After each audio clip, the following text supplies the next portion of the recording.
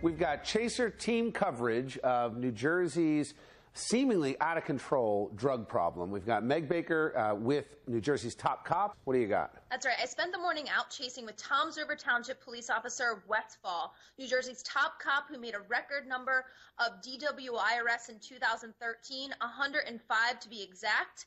Ocean County is dealing with a huge drug epidemic, record numbers of heroin overdoses and prescription pill abuse that all contribute to this DWI tally. Now, we responded with Officer Westfall to 2 crashes. It was a busy day, to say the least. The second being a one-vehicle crash where the woman was suspected of being under the influence. She hit a utility pole and admitted to being high on Percocet. We have some other issues we have to deal with, Renee. Okay. And you've dealt with me a couple times, right? And I've been pretty fair with you? Yes. But you can't drive high on Percocets. I got you. You understand that? 2 mini bottles of vodka were also found in her vehicle. One was empty, so she was going to be arrested on the spot and then brought to the hospital. Okay, so you want an ambulance to come take you to the hospital now, right? Yes, please. Okay, very good. Just hang out. Don't go anywhere. So Officer Westfall used to work the night shift, which is about 1:30 p.m.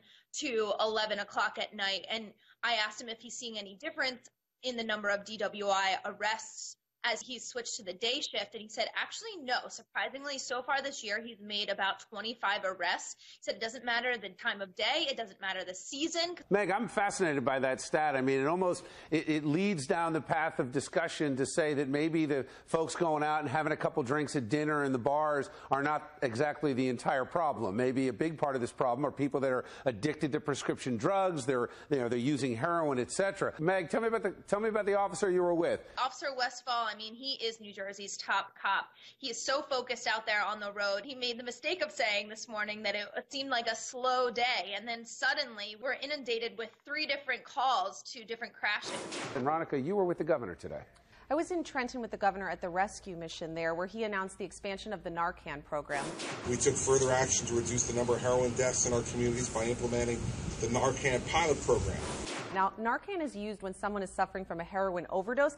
It can actually save their lives. And in Ocean County alone, it saved 41 lives since the launch in just April. Now, Governor Christie is going to expand the use of Narcan across the state. And the people who are using it are our first responders and law enforcement officers. When I spoke with a representative from the Ocean County Prosecutor's Office, they actually showed me that you can get it with just a prescription from your doctor. They have a training video online because they feel that it has saved so many lives. Last year to date, 61 people died of a heroin overdose, and this year to date in Ocean County, as of today, only 29 people have died. They attribute that fully to the use of Narcan. To clarify, so the heroin addict who may overdose and almost kill themselves will then potentially have the responsibility to say, just in case I do that, let me get a prescription for Narcan from my doctor? Well, it's for the families to use. They can get it for less than $50. And actually, a recovering addict spoke at the event today, and he said that this really is just the first step.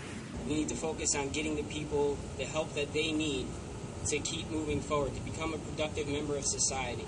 So this is the first step in a series of many to help people overcome their addiction to heroin. I'm happy that Narcan is there for a tool for families, but my question or my concern is if families are so aware of a family member potentially ODing that they feel the need to have Narcan, it seems like there should have been a lot of other steps that they've already taken prior to that. We hear a lot about breaking the cycle of addiction. I'm not sure when that became government's responsibility, but I know if you've got somebody driving around who's high on drugs, they're not just a threat to themselves, they're a threat to other people.